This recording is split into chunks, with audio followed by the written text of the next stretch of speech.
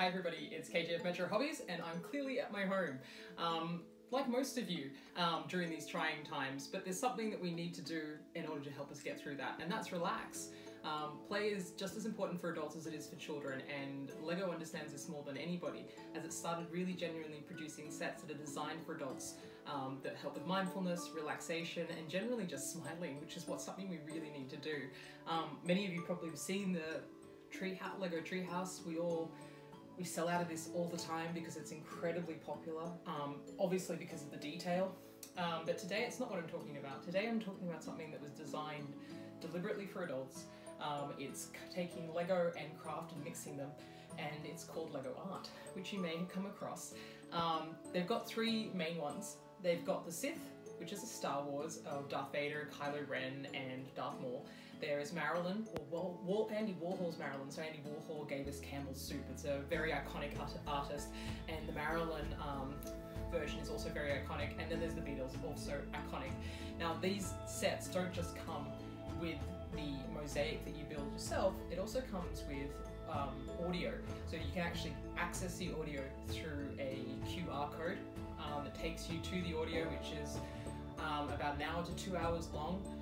It's quite relaxing, but you don't actually have to listen to the audio or the music that's provided when you build this. I built mine watching The Rise of Skywalker because I built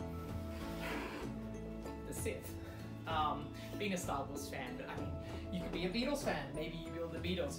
So this is different. This is what the box looks like. There's about over 3,000 pieces in each of these sets. From this set you can build Kylo Ren, Darth Maul, or Darth Vader.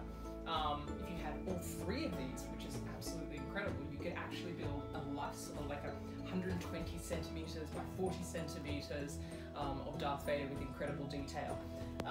Now these are very different in terms of building, in terms of your three-dimensional builds. In these ones, it's 2D, it's studs, it's very methodic, and in that case, very relaxing. In each image, there are 9 tiles made up of 16 by 16 studs. As you build each tile, I mean, essentially it looks a little bit like dots. You don't necessarily see the full image, which is actually gives it some kind of magic as you start to put it together and you start to see this image appear. And you sort of realize how much color is involved in what we see.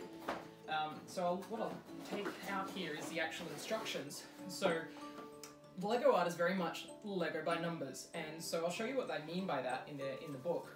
So here you've got your numbers for each color. Easy way to build is you can put it into little tubs in the order in which they are. Each color for its own tub, and then it's literally just place them via number. Now you can do this lots of ways. I experimented a few different ways of doing it.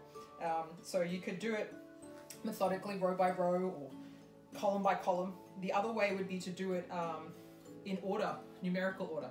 So fill in all the ones first, then all the twos, then all the threes, then all the fours. And in this way, it's very interesting the way the image comes to life in a different way. So you have that sort of scanning process, which is what typically your old TVs used to do, versus patches coming together as you do the number order. So it's enough of the instructions. This actually has the instructions for all three, but to access the one where you need 3 of these, by the way, in order to do one of each, or at the same time, or you'd need 3 of them to do the big Darth Vader. So I'm going to actually show you the result. This one, so this is the back of it. They've got some new pieces, which is these boards, but also actually has spaces so you can actually hang it up. So I don't know if you can see that there. That allows you to actually hang it like a picture on the wall. I don't have any hooks set up, so I can't actually show you that, but I'll just show you. This is Kylo Ren, which is who I decided to do, because when I built it, I watched Star Wars Rise of Skywalker, because what better way to enjoy a Star Wars Lego build than actually immersing yourself in some of the films that actually inspired this work. So this is Kylo Ren. But perhaps you're not a Star Wars fan, so I'm not the only one who's built a Lego art piece. Susie, one of our team members, has also built a Lego art. This one might be a little bit more popular, or perhaps a little bit more iconic. We all know the inventors of pop were the Beatles, or perhaps you didn't know that, fun fact. Again, back looks exactly the same, all right? But here we have John Lennon. Now these are both different in the sense that the John Lennon one or the Beatles ones, it uses tiles, whereas the Star Wars ones uses studs, so it has a different texture as you feel it.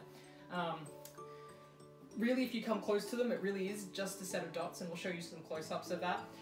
But as you get further and further away, the picture really does come to life, just as, I guess you're talking about resolution per dot, same as in like a Photoshop if you're familiar.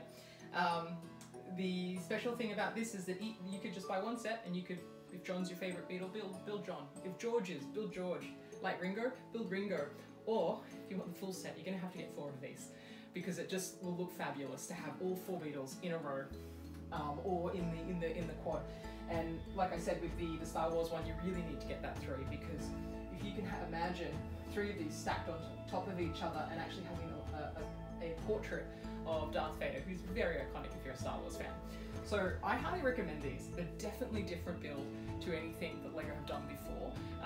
Very much craft meets LEGO, so I think a broader audience, so people that may appreciate LEGO but haven't felt that the 3D models are really for them, and they're far more a colouring in book type person for relaxation. I think this might be something you want to give a try. I know that some people, that's the first LEGO set they've actually ever built, and I really enjoyed it. Definitely provokes mindfulness in the sense that it's very methodic. You're doing stud by stud, and it gives you a focus in a very, very different way. It forces you to slow down. You cannot build as quickly as you do with your general building blocks. That's simply because the studs are quite small. So if you try and build them fast, it's easy for them to flip in your hand, which means when you go to put them down, they're not actually going to stick because they're upside down now or on their side. So you actually have to concentrate and place them individually. And I think that is actually really part of the point of it.